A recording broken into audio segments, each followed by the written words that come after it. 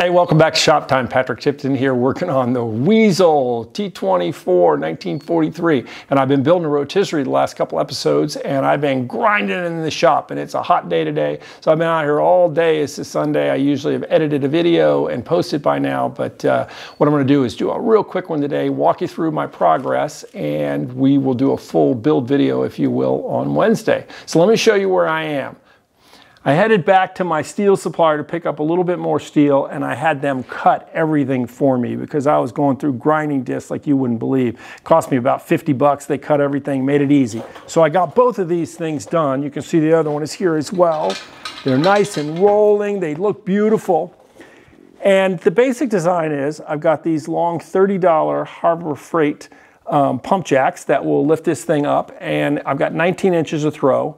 I've got this piece inside of the main upright here, so I can extend this the full 19 inches and still have about 9 or 10 inches in here. So I think that should be pretty stable. I don't think there's any reason to go that high, but I will. And so the last little pieces I have to do is I've got to put a piece of pipe to extend and connect the two pieces together. Not a big deal.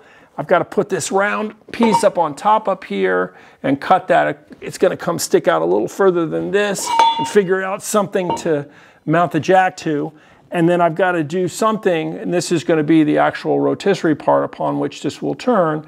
And I've got to do something to allow myself to move the balance point. And I have a couple of ideas. I've looked at a bunch of things online and come up with a couple things, and so by the time we shoot the video Wednesday, or I post that video Wednesday, I'll figure this all out, and hopefully the Weasel will be on there and I can have it perfectly balanced and it'll spin around with the little fingertip pressure. So that's it. So again, thanks as always for tuning in. I appreciate it, and I will see you guys on Wednesday, hopefully with the Weasel on the rotisserie. So Patrick Tipton, I'm signing off. Keep your corner square, get out your shop and make something.